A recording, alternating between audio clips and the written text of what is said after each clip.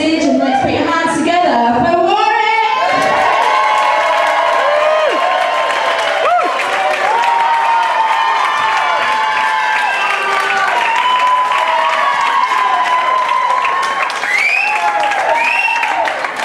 How are you? For those who don't know me, just like to let you know now that I'm not a Gary Neville tribute act. You're alright. He does try to look a little bit like me, and why not? Because I'm playing really. Listen, as I said, my name is Warwick. Thought I'd have a go at this. You lot, most of you, have been laughing behind my back for years. I thought you'd laugh on the face now. There you go. Warwick, interesting name. It's only myself, my brother Dudley, my brother Lester, and there are towns in the Midlands named after us. Dad wanted to call me Milton, Mum won't keen. So he fucked off the commentary. I've never spoken to him since. There you go. And it's funny, isn't it, mate? Do you know what? It's nice to be back on the stage, back treading the boards. It's a tread the boards. They do there half the dodge hours, half a sixpence, played all the roles. They used to say, you look like a young Tommy Steele. Now they say, you're just like Tommy Steele. But Tommy Steele, talking about names, you know, people give strange names. And one person that's come into my mind lately, I know I mentioned him earlier, Gary Neville, he does try to look like me. His dad has been trying to give himself a bit of a bad name lately. It's a bit fucking hard to give yourself a bad name when you're called Neville, isn't it, really? But do you know what? He obviously got up to all kinds of shenanigans and stuff like that.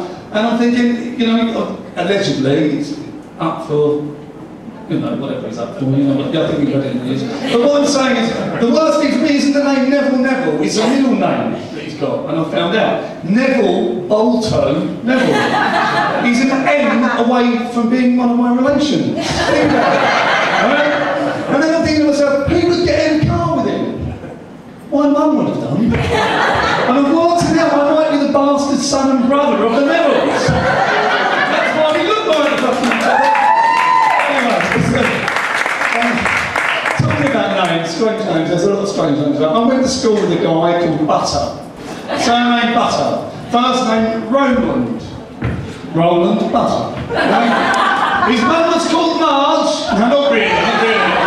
That's just something I like to spread about.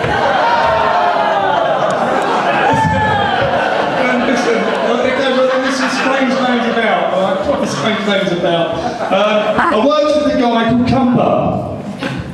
Okay, it's an unusual name. A Hugh Cumber. Okay, I think that's his cousin sitting down there actually. Her name's Claire. We keep it real. I'm not talking about. I'm not making this stuff up. Her name's the same name.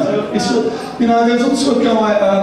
Well, girl I went out with, and this is a true story actually. Talia, Jenny Talia. I'm not being funny, seriously. But to be fair, she was a bit of a cunt to be locked down my sister worked for a company, a German company called Kurz. Van Kurz, they were called, and Van Kurz. She said that the conditions were terrible, they really took a piss. And I sort of thought about this. Well, they did make colostomy band, so it always worked out. Anyway, listen. I, as a child, obviously my dad, I lacked a father figure, but I didn't go short of uncles. Yeah? Uncle Neville being one of them. And you know, growing up was tough. Growing up was hard, it was hard work. But can I just say, I was picked on. We were all picked on back then. We were proper picked on, old school picked on, weren't we? You know? Do you know what every class had somebody called Martin Finglass or something like that? You know the one? National Health Spec, passed over one lens, smelled a bit, started analyst. You know, we used to say slow back then, didn't we? Right out before the year PC. Slow, is that slow learner? That slow learner. Yeah, slow runner as well, sports day. I tell you what, that club foot didn't help. Can I just say, life was a drag for him, but he took it on the shin. You know, there was no labelling in those days. There wasn't any labelling, nobody got labelling, there wasn't any disorders. You could take fucking peanut brittle to school without being burned at the fucking stake. You know what I mean? You know, what's going on? Listen, back then we just picked on, we were all chucked in the same lot, the same tank though. Subdivision this, subdivision that. It's fucking, you know, it used to be about ologies. Oh, get an ology, get an ology. Go on, get an ology. There you go far with an ology. Sociology, psychology. Now, it's all about fucking allergies, isn't it? Skin allergy, milk allergy, fucking allergy in the fucking house. Most of my mates are allergic to pollen, I can promise you that. What I'm saying is these subdivisions, yeah? We've got all these subdivisions everywhere. We've even now got so many different Olympics, yeah? We've got the bloody dwarf Olympics. It's not a big event. But this is a true story. Let me tell you, it's a true story. Okay? God. The dwarf Olympics will not let the midgets compete. How small-minded is that? Seriously. And then there's the gay game. That intrigues me, the gay games. Can you imagine the men's 100 metres relay? Passing the baton. There's no fucking records broken on that one, I can tell you. And also the men's pursuit, chasing. Oh, okay, that's just... You know, why can't they just go into the normal Olympics? Because you're gay, it doesn't mean you can't compete. You can't, you can't run as fast. It doesn't mean that. But, and you think that they actually look forward to a bit of stiff opposition. You know? Moving on. The world's gone crazy is what I'm saying. The world's gone crazy. And people these days, you know, you've always got these people on phones all the time, and everyone's on their phones, kids are on their phones all the time. And phones have become so important, more important than people. In the street, walking down the road, you see someone fall over, you piss yourself laughing. You drop your phone, you shoot yourself, don't you? You pick it up, notice the screen's broken, that's it, the Tourette is born. Fuck boss, the shit comes! And that is just the kids. Yeah? And you know, just like kids are challenging. My stepdaughter's very challenging, really challenging. You know, she's very challenging. You know, she's just got a job in a lingerie shop. I don't think it's going to last. She doesn't pick her underwear up at home. I don't know how she's going to do it at work.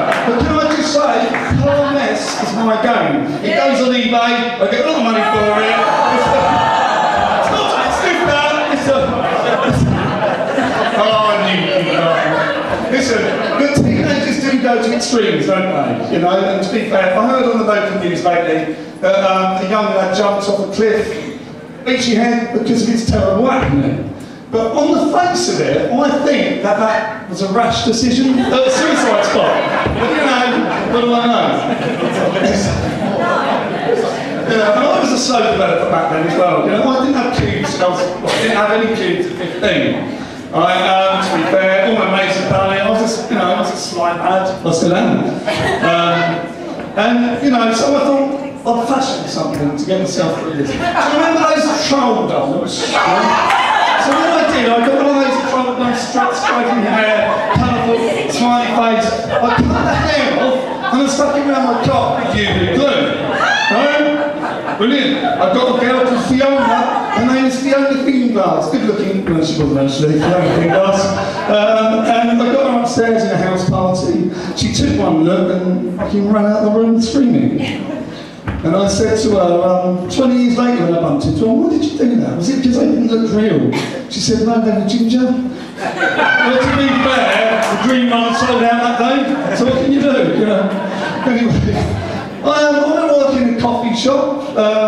Coffee culture's quite pretentious these days, you notice that? We get a lot of the newsy mountain mothers coming in, you know the ones? Hi, they're on the way back from the fracking campaign in Balkan.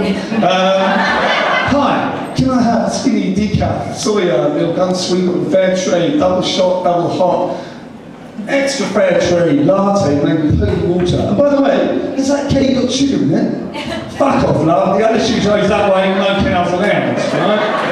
We're alright for that. I'm alright for that, let me tell you. I'm going to just say, you know, this pretentious thing. There's a cup of coffee now that costs over £100 a cup, right? It comes out of the droppings of a mongoose. A silly mongoose. Right? I'm alright with that at all. And it reminds me, do you know what it says to me? It's like a bad night out with a prostitute, in my opinion. I tell you what, it'll leave you, it'll suck, but I promise you it'll leave you with an empty wallet and a very bad taste in your mouth. Let me say that. Okay? And people do seem to have their heads from out their arses even more these days. Okay, in my opinion. I met a mate not so long ago, he said, I'm on my way to the cigar club. Fucking cigar club. Apparently they sit around, they drink posh brandy and smoke expensive Cubans. Right? No, cigars. Okay, and, you know the first rule of cigar club, in my opinion, don't fucking go, do you know what I mean? Just stay home. Listen, I do have to go, you've been fantastic. My name's Warwick, good night, thank you.